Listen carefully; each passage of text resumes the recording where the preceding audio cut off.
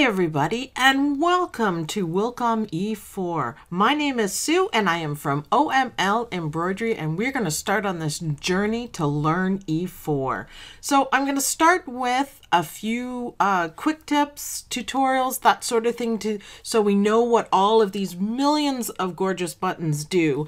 And then we're going to move on to classes and projects and stuff. So if you're experienced with E4, just bear with us, consider it maybe a review, share it with people who are just starting out, but I want to start at the beginning and work my way up. So let's go over the screen. First of all, I want to open something or just even do a new one. So let's do new, and you can see, look at all these buttons. Wow, it could be a little confusing straight up, but we're going to go over what they're called and where they are. It's the decoration windows. So this is where everything goes. Now, because this is the commercial program, basically everything that you see can be changed. You can move stuff around, and I'm going to show you how to do that. You can bring in more of these shortcut icons, which is kind of cool. You can pin the dockers, which are here on the right hand side, so you can totally personalize it. What I'm doing right now, I'm working actually on a Mac, a MacBook Pro, and I'm on the Windows side. I boot camped it, and this is how Wilcom E4 comes out of the box. So when you install it, and make sure you follow the instructions clearly, when you install it, this is what you're going to have. The only thing I haven't done is over here is I haven't installed the Corel graphics. So we'll do that later when we get into it, because that is also a huge part of this program, is having access to Corel graphics and how you can use it. And we're going to actually go into that quite a bit, because if you're not using that part, you are missing out on a whole bunch of easy things and way to create fantastic embroidery. So we're going to brush up on our Corel skills on some later videos. For now, let's just introduce you. Welcome to Wilcom E4. So everybody, this is E4. This is what it looks like. Wow, isn't it something? I know, there's a button for everything. I'm going to suggest straight up that because there's so many things in E4, you can literally do anything. There's no limits on the software, it seems. You can tell that I love it and I use it every day. But I'm going to suggest that you guys get a shortcut keyboard.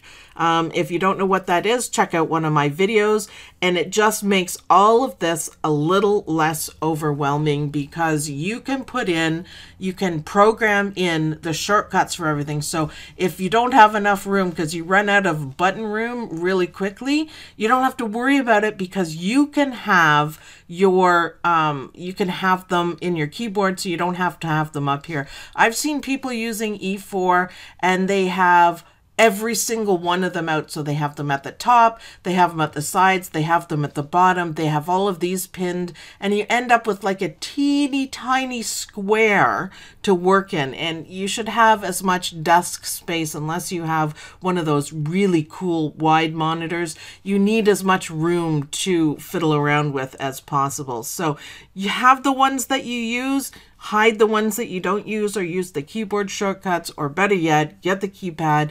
Then you can have a nice clear working space. Okay, that's being said, let's go over the parts. Now, all of these little icons are up here, and this is called the menu bar. And everything's up there. Everything. They're in pull down menus. They're in different spots. Every function that you have. Now I have nothing up, so a lot of these are grayed out, but you can do everything from here. You can pull up new ones from here. You can do everything. So this is your standard stuff. They just set it up for us. It's your standard toolbar. So your save design, the shortcut is Control S.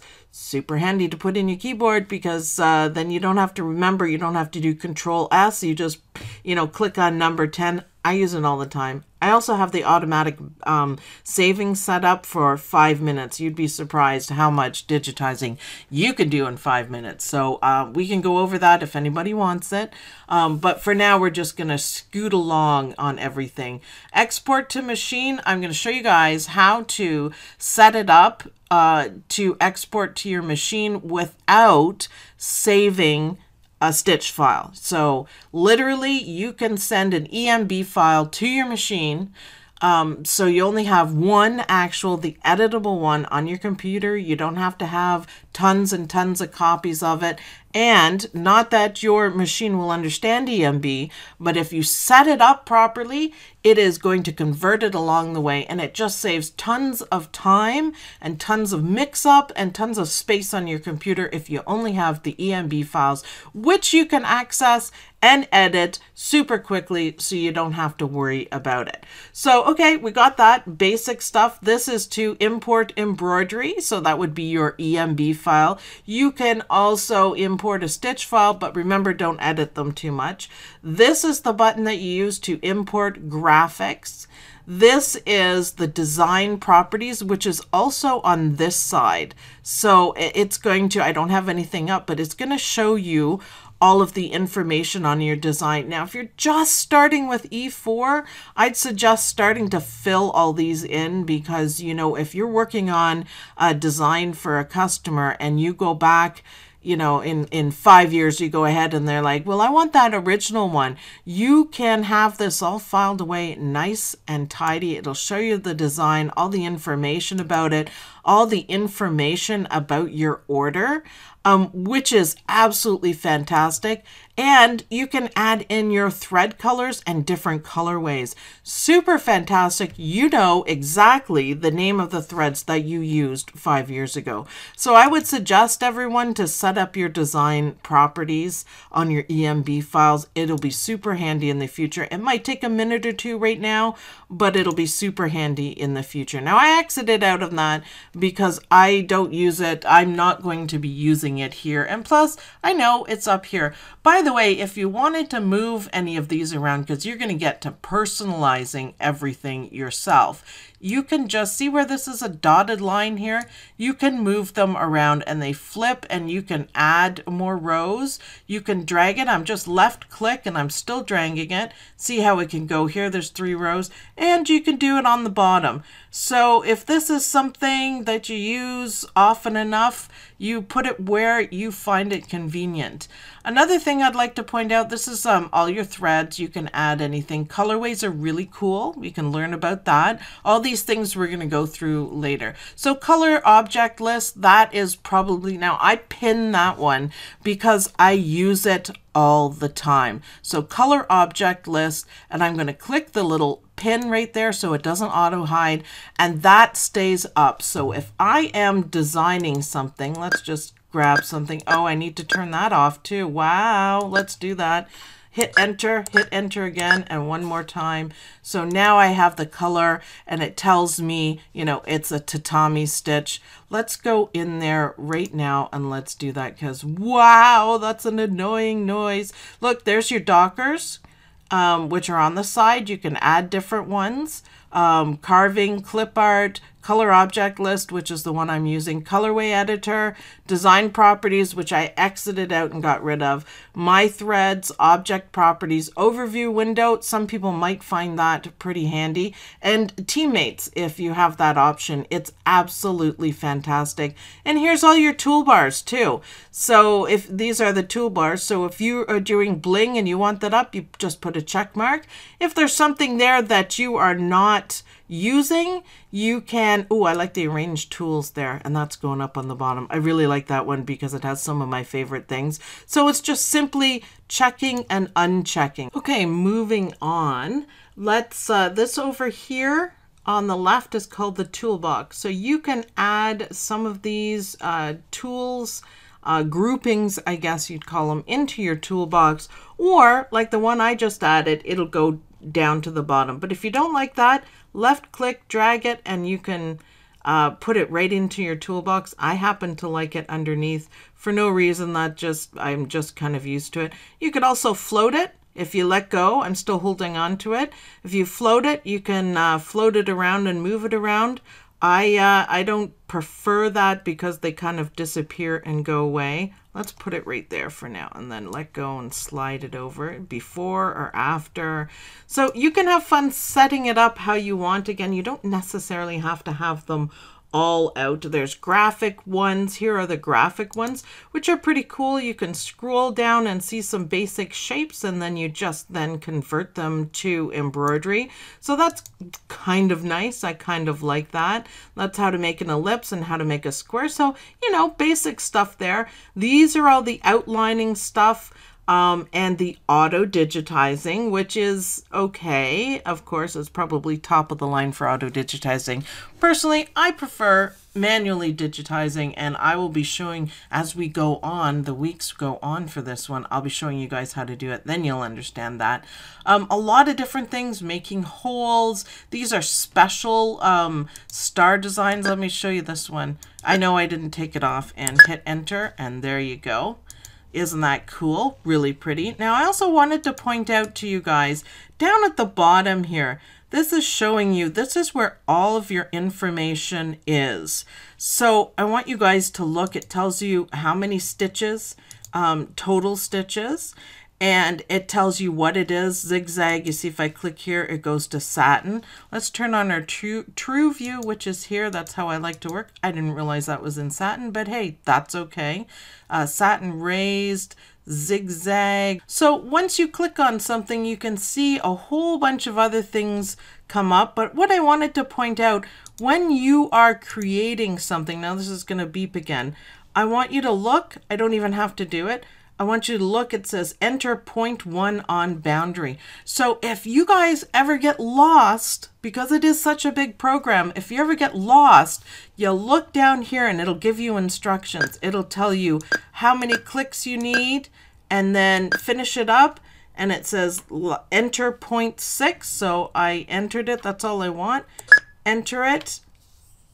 Enter and enter. And there you go. And that's how easy it is. So make sure to refer down there so you don't get lost anywhere. So stitch types, it's all up here. You just kind of have to go through. Now, all you have to do is hover over, and it's going to tell you show applique fabric and settings. Well, you know that if you click it, it's going to show it or not show it. If you right click it, it's going to bring it up. This is where I was talking about the autosave, and this is actually where my noise is. So I take off auto scroll because I don't like it. It's super handy though. I just find I move too fast and it goes out of whack. So I prefer to do it. Yes, I sit and I click the buttons to move everything. So show bitmaps, I would leave everything like that. True view is on. That was up here. Applique fabrics, we don't need any bling because I won't be doing that. I don't have anything like that on my machine. Grids, change your grids to whatever you want. I'm just leaving it. Auto scrolling is off. Reshape, generate stitches immediately. I prefer that. Reshape behavior, I like the Bezier curve, so it has different arrows on it so you can move stuff. This is your knife. So how knife manages fragments. It's going to reorder and create travel lines. It's going to reorder and no travels, or it's going to create a branch. So whatever you prefer on that. Kiosk is another thing that we can talk about later. I've never actually used it because I don't have a store. Export design properties automatically if you want that. Warnings, you can design integrity alert. I kind of leave that one on. Object properties, center at current stitch. Yeah, these are all just things. Oh, you need to set up your hoops. Make sure you do that. I'm going to do a video next time on setting up hoops, so we'll go over that. And then we're back to general, and I actually didn't go through all these, so let me do that right now. So object properties, apply changes immediately. I really like that. Or you can use the apply button. Closest join, that's going to move your start and stop points automatically. And this is the one, play button sounds. I personally do not like the button sounds. You might. It kind of makes a different noise for a straight point or a curved one. I find it way too distracting. So to each your own on that. Crosshair, I love the crosshair. It helps you set up things and line up things, and I'll show you that in a minute. Insert embroidery file, so add to your palette or match to your palette. I just put add to it. It depends what I'm going to do on this computer. Presets and everything, show tool names and show large icons. So if you want, I have a pretty small computer here, but if you're on like, I have a big Cintiq, you want large icons, that's where you click. So let's change the color. I'll show you how quick and easy that is. You just select, you have to have it selected. Now mine is outlined in pink, and that's just simply how I'm used to seeing it. I guess you could change it if you wanted to. But all you do is select it and click. And if you notice up here in our color object list, everything changed as well. So then you can tell it has a nice little icon. The graphics are great. You can tell what stitch form it is. So, I mean, it's easy to figure out. And here you go, different stitches there. So you can tell at a glance. And this is why I keep the color object list open, because it's easy to figure out. Okay, so that's going to be all for this time. I know that was a whirlwind introduction, kind of lets you see everything that we're doing. Please comment with a smiley face if you guys want more videos like this, and if you want me to keep going with E4. As I said at the beginning, we are going to get more complicated. I'm just starting at the beginning, and we're going to go through as much as possible. We're going to have classes, we're going to have projects, and we are going to do some Corel Draw stuff. So bear with me on that. Don't forget to like this video, comment with a smiley face just to let me know you guys want more videos just like this on E4, and don't forget to subscribe to the channel as well. If you know anybody that's struggling with E4, or even anybody who's working with E4, this is going to be a fun journey, and I hope you guys join me. Until then, I will stitch you guys later. Bye-bye.